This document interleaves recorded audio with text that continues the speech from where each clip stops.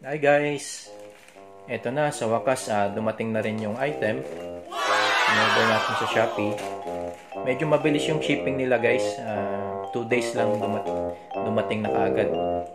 Ayan, Shopee Express. Salamat sa Shopee. So, ito yung next na i-unbox natin. Join me sa unboxing natin ng item na to. Okay guys, let's go!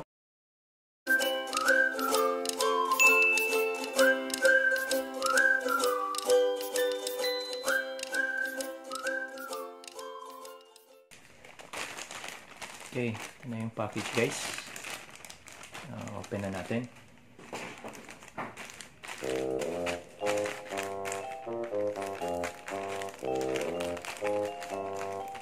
So far, okay naman yung packaging nila.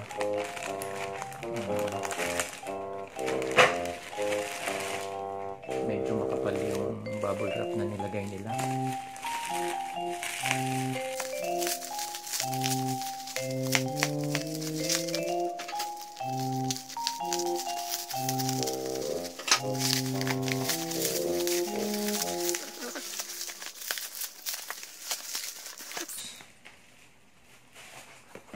Yun.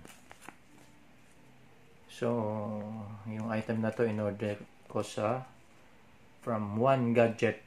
Ito yung Shopee shop na pinag-orderan ko ng item. So, bali yung item guys is originally is 935 doon sa original posting nila, pero sinale siya ng 850. So ayan, 850 plus yung shipping fee na 40 pesos. So bali ang binayaran ko total is 890. So guys, ito na. Ito yung in-order ko sa online. Yung Boya Universal Cardioid microphone by MM1. So ito yung mga gagamitin natin na gadget o ng accessory sa future video tutorials ko. So, okay. So, ang laman niya sa loob is, so ang features nito guys is, ang features ng item is compatible with smartphones, tablets, DSLR cameras, and camcorders, audio recorders, compact, lightweight, directional mic, so no battery, professional Fury windshield. So ito yata yung parang balahibo ng pusa. Okay. Ayan guys, compatible siya sa phone, sa tablet, sa laptop, sa camera, and then mga audio recorders. So ayan, Universal Cardioid microphone. Okay, so i-open natin guys.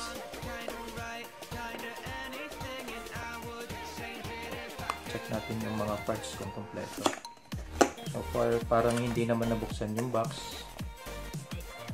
Thumbs up ako dun sa seller kasi good quality, hindi walang tupi yung mga box nila. And then ayan, may seal pa. Oops, sorry, na-move yung camera. Ayan, may seal pa. Okay. Ayan. So ito yung manual niya.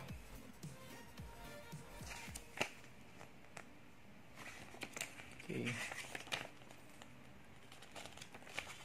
So ito babasahin natin to later. Then ito may warranty card. Then ito na yung item guys. So ang kasama sa loob ng item is itong pusa, balahibong pusa. Okay.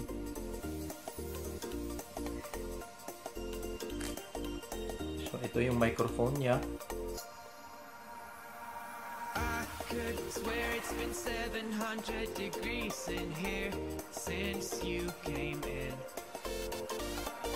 I could swear that this room has been running out of air, and now it's Boya starting to by spin. MM1. You make me feel kind of bad, kind of good, kind of everything, yet it doesn't feel like it should. You make me feel kind of wrong, kind of right, kind of anything, and I would Furry windshield. So ito meron pang tag siya na Boya. So dito guys, ilalagay yung microphone sa loob. Okay. So next is itong kanyang stand. So ito, I think i-mount yata ito sa kung meron kayong tripod. I-mount yata ito dun sa tripod. So ito yung holder niya. So I think ganito lang yan.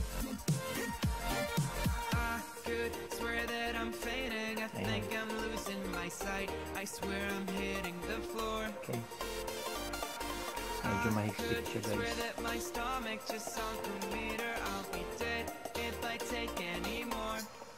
And then kasama dito. Ito yung wire niya. I guess ito dito.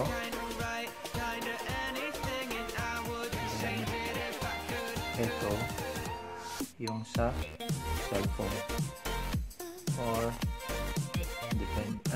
siguro ito yung sa cellphone, ito yung sa microphone. Let's check later.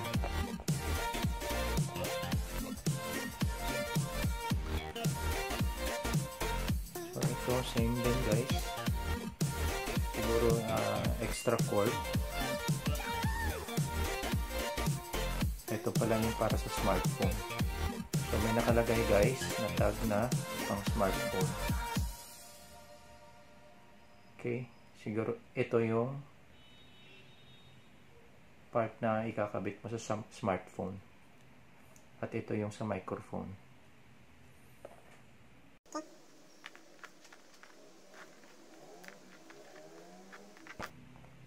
So ito may kasama siyang pouch. Ayan. So medyo may pagka-leather siya. So may tatak siya na Boya. Ayan. So that's it guys. Ito yung naman ng ating Boya MM1. So hopefully sa mga future videos ko, future tutorials natin, mas clear na yung audio niya at mas maliwanag at mas malakas, walang extra noise. Sana makakatulong itong bagong accessories natin para sa ating video tutorial vlogging.